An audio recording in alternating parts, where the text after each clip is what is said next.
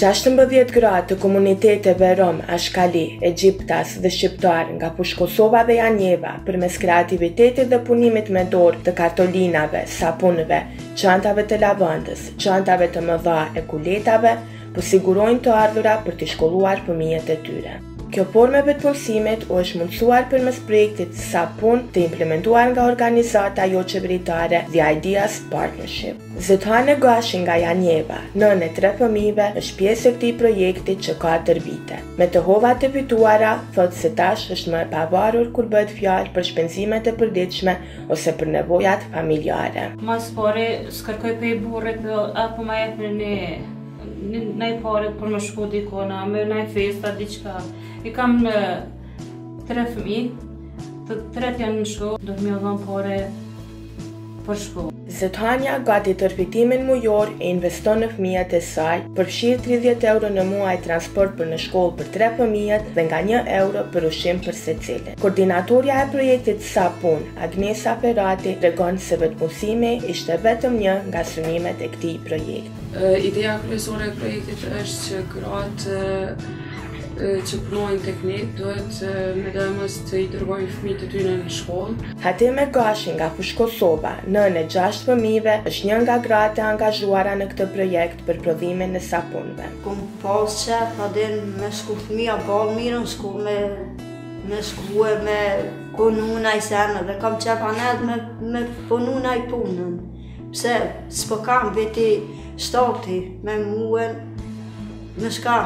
Me vetëm 75 euro në muaj që merr nga shteti si asistent sociale, i është dashur të gjejë një punë që e vetme, pa bashkëshortin e ndjerë, t'i ushqej dhe t'i shkolloj fëmijët e saj. Fëmija që aty e lypin për meje, dhe tash që thojnë në vetë, gru vetë, burë vetë, jam. E për meje lypin ata me hongër me pijen, e me nësi tjerë shka me buë. Dhe që aty ponaj, që aty shetë dhe i blit mive i shë me hongër.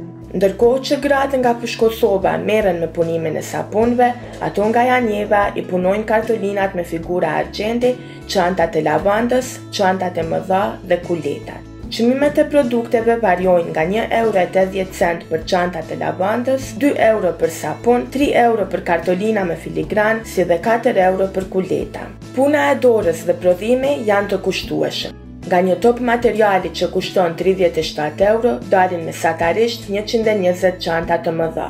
Një copës argjendi që nevojitet për kartolina kushton 1,40 euro e në muaj gratë prodhojnë afro 100 të tilla. Për prodhimin e sapunëve është i nevojshëm vaj ulliri, i cili po ashtu është i shtrenjtë. Mesatarisht në muaj, këto 16 gra marrin rreth 100 porosi për secilin nga produktet për pos sapunëve. Vetëm nga shitja e kartolinave me copës argjendi, gratë arrin të fitojnë secila nga 60 euro. Të hollat e fituara ndahen në pjesë të barabarta, me atë që një pjesë i mbetet organizatës The Ideas Partnership, të cilët e marrin përsipër sigurimin e lëndës së parë. Produktet e grave ekspozohen edhe në faqen e tyre Sa-Punë në Facebook, ku edhe mund të porositen.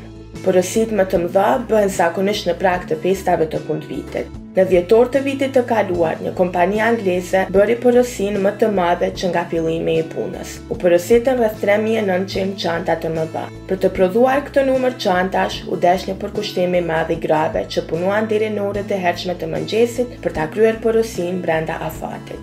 Kur kena pas shumë, mos me jalon projektin me na marr tjetër kohë, tjetër punë. Na kena ne baba kia den 2 den 3 natës. Unë për vete baba kia kom shku kom kërkon ndihmë tjetër kanë. Më ndihmu vetëm mos me jalon tjetër kohë na projektin. Do të thonë jo si thojna punës. Çka na kanë porosit, gjithaj kena kry. Në situatën aktuale të një ekonomie jo gjithaq funksionale në Kosovë, me një shkallë të lartë të papunësisë e në rend të parë të grave, ideja pas projektit që i përfshiu këto 16 gra s'ka si të mos përshëndetet. Në mungesë të vendeve të punës, statistikat flasin për gjithnjë e më shumë forma alternative të punësimit e në veçanti ato të vetëpunësimit. Sipas të dhënave të administratës tatimore të Kosovës, vetëm në vitin 2017, në forma të ndryshme janë vetëpunësuar gjithsej 44.123 kosovarë.